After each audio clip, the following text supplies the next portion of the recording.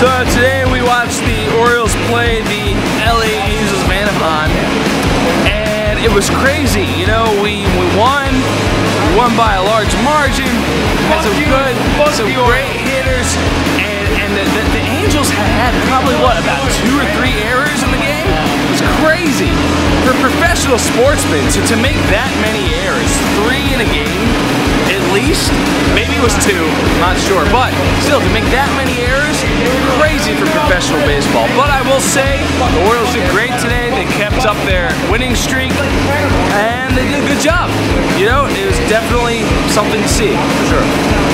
Oh yeah. Look, I'm gonna be honest, and we're talking realisticness. He's a bitch because he's wearing a fucking trash bag as a jersey. But also, I'm a Nats fan. You know, you gotta think. You know, the Nats are really good, and you know, America's pastime. They're the fucking Nationals.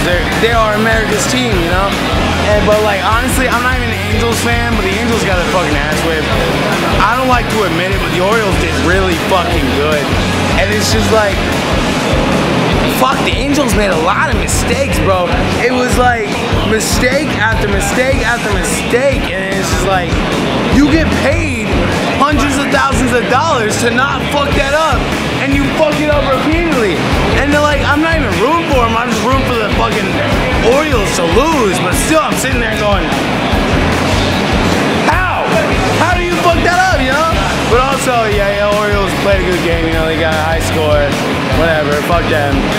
Fuck you. Fuck you and your garbage bag. Fuck you. Thank you. Suck my dick. That was one of my best quarters, man.